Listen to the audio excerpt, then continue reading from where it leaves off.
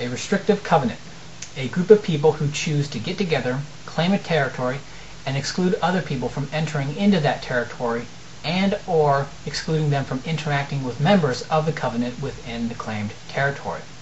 The common beef with restrictive covenants is not the people getting together or even claiming a territory, but that they are exclusive in this claim. Morality is intersubjective. That is, it is based on one's opinion of right and wrong and agreement with people that one interacts with. That is morality. It is the intersubjective consensus or the Schelling point. When Schelling points differ, you get conflict. Almost no two individuals have identical ideas of right and wrong on all issues. But people get along most of the time because the issues where ideas of right and wrong diverge don't come up as often as issues where there is agreement. This is why you will typically only see a couple have heated arguments when certain issues come up where their Schelling points differ. Let's say a white-only restrictive covenant kills any black person that tries to enter it. Either someone in the covenant does so, or it's just the stated policy of the covenant. This restrictive covenant is now in a Schelling point conflict with anyone who thinks killing black people for entering their claimed land is wrong. And in my opinion, this would put that covenant at odds with most of the world and probably lead to the killing of its leaders, the perpetrators themselves, taking the children into fosterage and forcing the adults to do some sort of restitution. But that is just it. My opinion. I do not decide such things, nor do I even decide if killing trespassers is wrong. I do not control the Schelling point.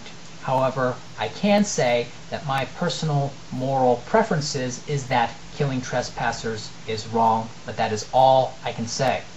And given this dynamic, I have come to this conclusion. If an action is morally illegitimate, according to the intersubjective consensus, the Schelling point, then that action will be stopped. Right now, the state is morally legitimate based on the current Schelling point of all of what is called America. There's no getting around this. This is why anyone who says that X is immoral and uses a consistency argument to justify that claim is talking out of their ass and claiming Archon powers. Anyone who says that any restrictive covenant is illegitimate with something other than an appeal to the Schelling point is claiming Archon powers. If a covenant or a state or anything is illegitimate, it will be revealed as such, and the revelation will be its own destruction. A group of people calling themselves state cannot engage in statist activity without being part of the Schelling point. So to achieve the abolition of the state as defined as a compulsively enforced monopoly on violence justified by the Schelling point, the state must be pushed out of the Schelling point. This has nothing to do with the non-aggression principles or alignment with any ethical ideas at all except by coincidence. If violently enforcing property rights is in the Schelling point, then that is morally legitimate.